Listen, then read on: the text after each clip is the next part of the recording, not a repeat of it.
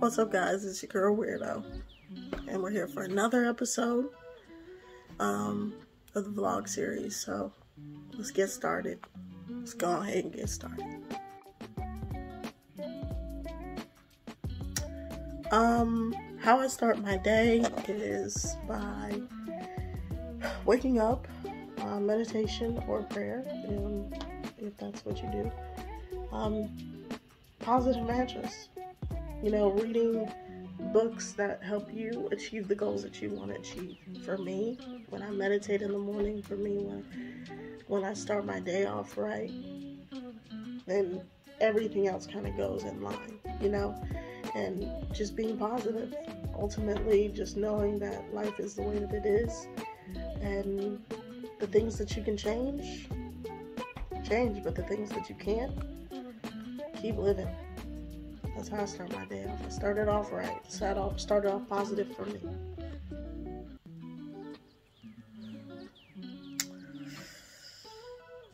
The process of Movie Times Volume 1 was hard. Yeah, definitely. I'm sorry, y'all. I got allergies, so I'm sorry. Hold on. Yeah, so the process of Movie Times Volume 1 was honestly hard. Because when I made Movie Times Volume 1, it was during COVID, and at that time, everything was shutting down. Like, when I was in North Carolina, I used to go to this pub. They had this music night. But when everything shut down, like, that pub night was gone, everything. So as far as even getting in touch with other musicians, it was just extremely hard. And for the most part, that's also why I did everything myself. Or for the most part, most of it myself. With the help, of course, the producers that I was in the studio with, or the engineers I was in the studio with. But that shit, it was hard. It was hard trying to create it, because when you play with actual instruments, you have to make sure that your BPM is right, which is your beats per measure. You have to make sure your time is right and your BPM is right, because if it's not, and you play actual instruments, you gotta re-record it if it's not the right BPM. I think I did Odes and Resolutions like 3 to 4 times, and that was just off the New Year's mixtape.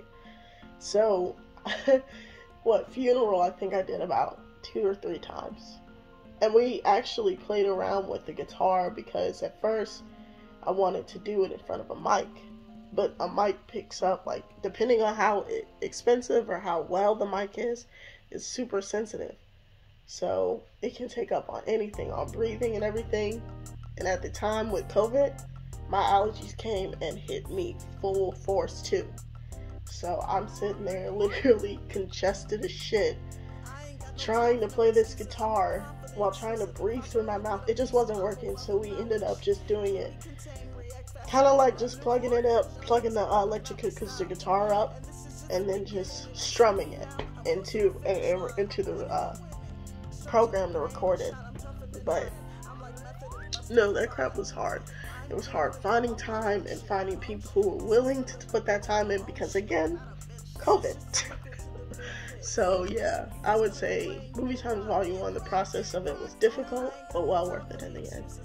I hate that I hate that I wasn't able to do, a 1-year anniversary for it. And I think just my brother dying just kind of threw everything off. So I got something special for the 2-year anniversary, which is this year.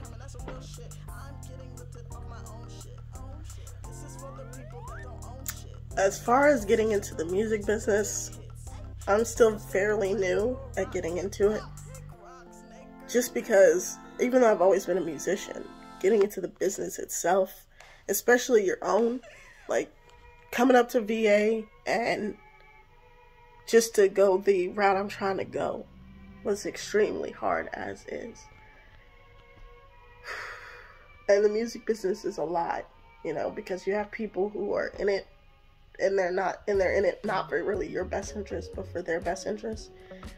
You have people who are trying to scam you, especially now that a lot of things, nowadays you have to have a good, upstanding amount of followers, which is also really hard to do, especially if you're thinking things from a music side but not from a business side. Because there are so many musicians that I know that are really great at what they do, but they don't have a large following. They don't. Because they're only going at it from a musician-based way of thinking, not from a business side. And for me, that's kind of been my ordeal. I've always been on the music side of things and not so much the business side. So now I'm trying to promote myself. I'm trying to market myself. Why? Because I'm a rapper on a budget. I'm gonna be honest. I'm a humble rapper. Full on. And I'm not gonna lie about that shit. I mean, every rapper that you know or that's big now started on a fucking budget. If they even had a budget. So as far as, you know, is doing this, if you really are trying to get into the music business and you're actually trying to become a professional in the music business, it's hard. It's hard. Be ready. Accept that you're going to have to take care of a lot of things yourself, that you're not going to get that help out there. And yeah, if you're a personable person who does get that type of help, and that's how you have those type of friends who are down for you, that's really great. That doesn't mean that everybody has that, and just because one person has it doesn't mean you're gonna get it. So you might have to do a lot of things yourself, or I don't know, think outside the box. So yeah, I can only speak a little bit about that. Why I have my hair in an afro. I know this looks like a crazy ass, curly ass afro. Like it does. It's really curly. It's not even shriveled into itself yet. Like my curls are really tight curls. But I wore my afro after the military, actually. Like what started this whole ordeal. When I got out, I'd never really, even before I was out, I never had my hair in its natural afro. For me, it was always braided up, or it was always down, you know, well, down and straightened, or down and straightened with a little curl or a little bump. But I never really had myself in an afro completely free of any chemicals necessarily. Just things that help my hair grow, so to speak, naturally. And I don't know, one day I washed my hair, got out, and I just loved the way that my afro had looked. And it never, you know, was much healthier, you know, I think back then, if anything, but I just loved the way that my afro had looked, and I loved the freedom that gave me, personally, because it's my hair, you know, and people always try to tell you what to do with your stuff, but I wasn't letting anybody tell me what to do with my afro. And yeah, I've had some moments where I've been depressed and probably could do more with it, but for me, this afro and what it symbolizes is freedom. Freedom from anybody and their way of going about things. Freedom from the norm of society and what it tells us as black women to do with our hair. For me, that's what it's been about. That's what it symbolizes. I don't have anybody tell me what to do with my hair. I do what I want with my hair, so to speak. And it may not be, you know, what most people accept, but at the same time, I accept it. And that's really the whole point. I accept it. And yeah, I plan on probably doing something with this hair, but for the most part, I like my afro. I don't think it harms anybody. I don't think it's unnecessary. And I love that it's different. You know, not everybody's got my afro. Everybody's got their own afro. And for the most part, not even many people are bold enough to wear their afro out there. Wear your hair just like it is. When it's been wet, when it hasn't been dried, no chemicals, nothing. That's bold. That's bold. And for me, I kind of do that. I allow my hair to grow, and it's grown. My hair has grown a lot. So for those who are thinking about going the natural route, of course, I would say do better than me as far as when it comes to taking care of your hair, your natural hair. But for the most part, I try to take care of it as much as I can. It's just really, really curly. Really curly. And don't let it fool you. It does move at the slightest touch, wind, everything. So it's what you do with it. But for me, I feel like it's a way for people to indicate who I am as Weirdo in a fuck society way.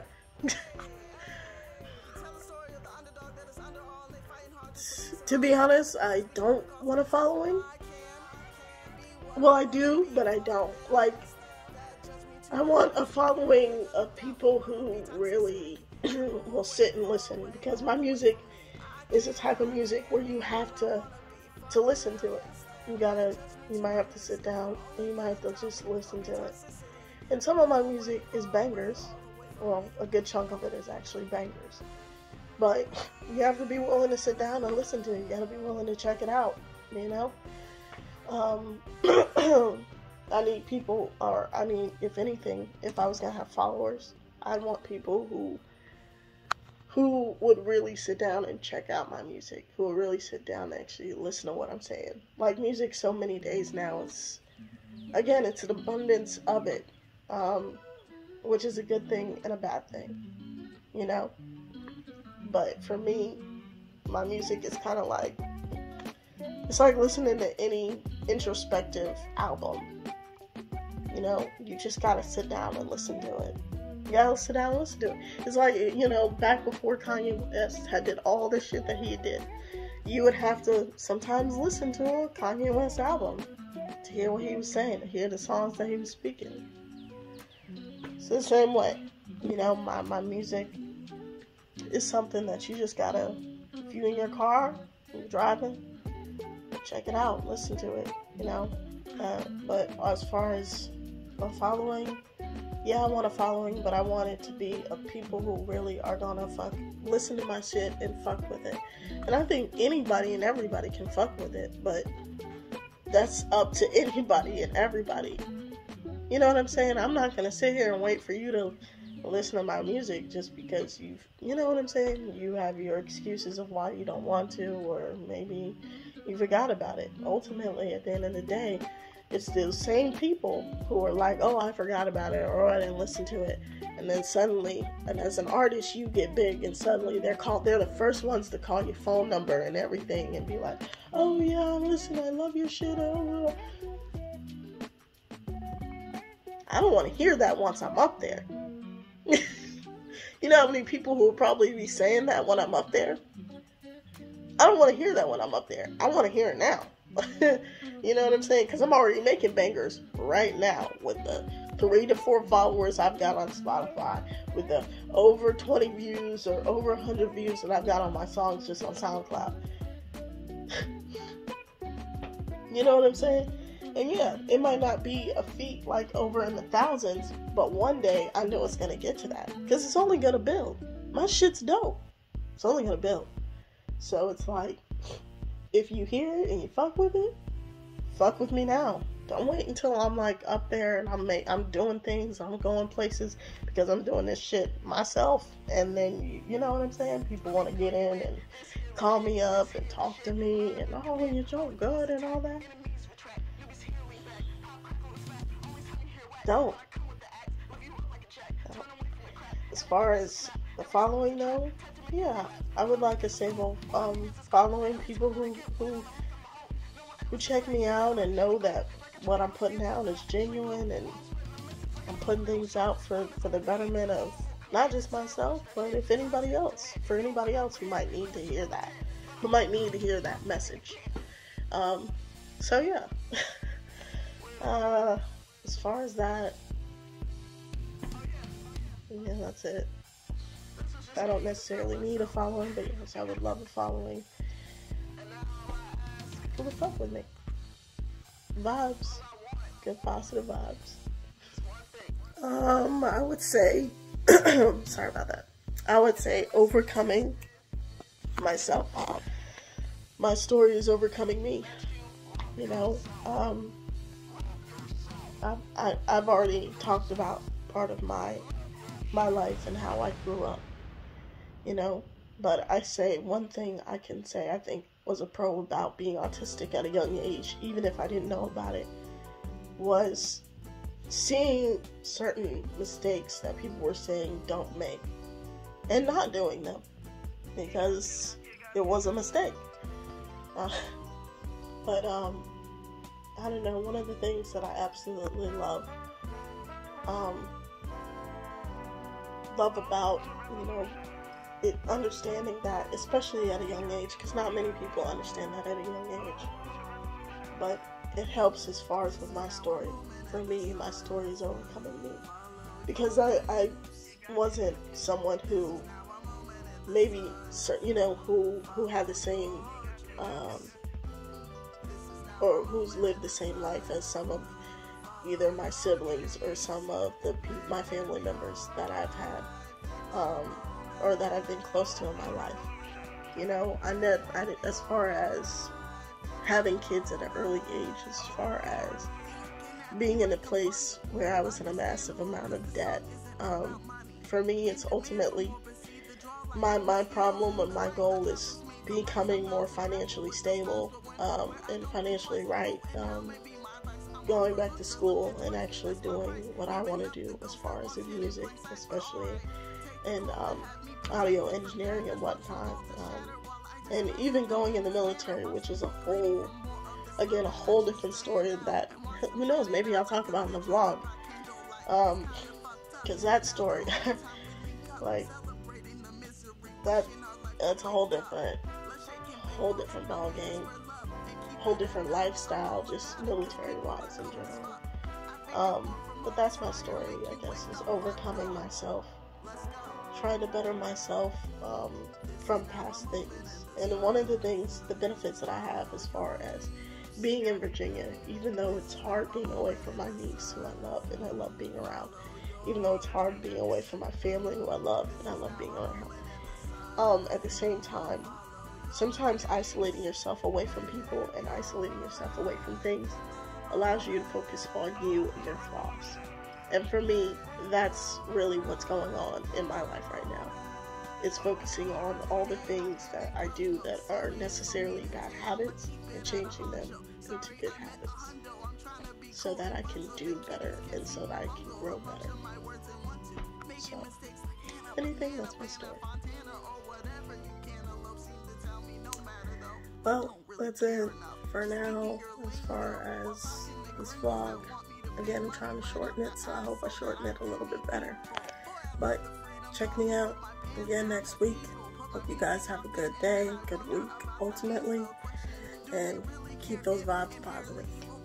You know, I gotta go do some weird shit.